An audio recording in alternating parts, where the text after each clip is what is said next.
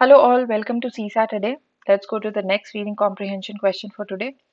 This is 2022 paper, set A, question number 52 and it's an inference type question. Inference से हमारा मतलब है कि हमें ये passage पढ़ना है और हमें उसमें दिए हुए fact से कुछ infer करना है. Okay, so this is the passage. Let's see the question. With reference to the passage, which one of the following statement is correct? तो यहाँ पे 4 statement दिया हुआ है और हमें एक statement choose करना है जो कि correct है. Okay, let's go to the passage. Kindly pause the video for a few minutes and then attempt the passage and then get back. Okay, let's start reading. If presents bring less thrill now that we are grown up, perhaps it is because we have too much already. Okay, or perhaps it is because we have lost the fullness of joy of giving and with it the fullness of joy of receiving. So basically यहाँ author कह रहा है कि अगर हमें present से उतना thrill नहीं आ रहा है so that can be because of two reasons. First, because we have too much already, हमारे पास ऑलरेडी सब कुछ है. और दूसरा रीजन है कि perhaps we have lost the fullness of Joy of giving with the fullness of joy of receiving. So joy of giving और receiving में हम लोग happiness लेना भूल गए हैं. Okay. Children's fears are poignant, their miseries are acute, but they do not look too forward nor too backward.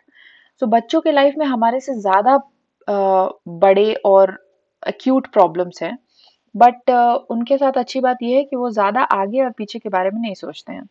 Their joys are clear and complete. उनके जो joys है वो clear and complete है because they have not yet learned always to add but to every proposition.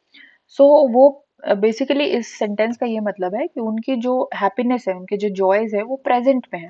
उस समय में वो लोग क्लियर और कंप्लीट हैं क्योंकि because they feel happy in that moment और वो उसमें बट नहीं ऐड करते हैं हर बात में. Okay, perhaps we are to cautious, to anxious और to sceptical.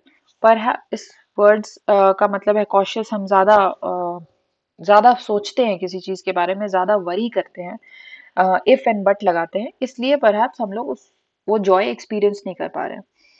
Perhaps some of our cares would shrink if we thought less about them and entered with a more single-minded enjoyment into the happiness that comes our way. So ये कह रहा है हमारे worries, हमारा problem shrink हो जाएंगे अगर we thought less about them and entered with more single-minded enjoyment. अगर हम सिर्फ enjoyment point of view से किसी चीज को देखें तो फिर हमारे fears उतने बड़े नहीं रहेंगे, हमारे worries. So this is the passage all about. Let's go to the question. With reference to the passage, which one of the following statement is correct? Let's read the first one. It is not possible for adults to feel thrilled. Is that what the passage said? कि adults के लिए possible ही नहीं है, not possible. एक तो extreme statement है, plus ये कहीं लिखा हुआ नहीं है कि adults thrill हो ही नहीं सकते हैं. Okay, so we'll not go by this. There can be more than one reason why adults feel less thrill. Yes, author gave two reasons. Okay, अगर आपने देखा पीछे जाके देखते हैं. पहला रीजन दिया we have too much, दूसरा रीजन दिया we have lost the fullness of joy of giving and the joy of receiving. So author has given two reasons why adults feel less thrilled. So this statement is very much correct. Let's read further also. The author does not know why adults feel less thrilled. ऐसा नहीं है. Author has clearly given these two reasons why adults are not feeling thrilled. Okay, adults have less capacity to feel the joy of loving or being loved. Now this is nowhere discussed, okay, in the passage, so we will not take D into consideration. So our answer will be B. Okay, let's move on. ये inference type question था. Completely आपको infer करना था given information से कि कौन सा statement correct रहेगा. Okay, now technique is always understanding, okay, and identifying the key points. अगर आपने वो दो की पॉइंट्स को आइडेंटिफाई कर लिए हैं तो आप आंसर तक जल्दी पहुंच जाइएगा.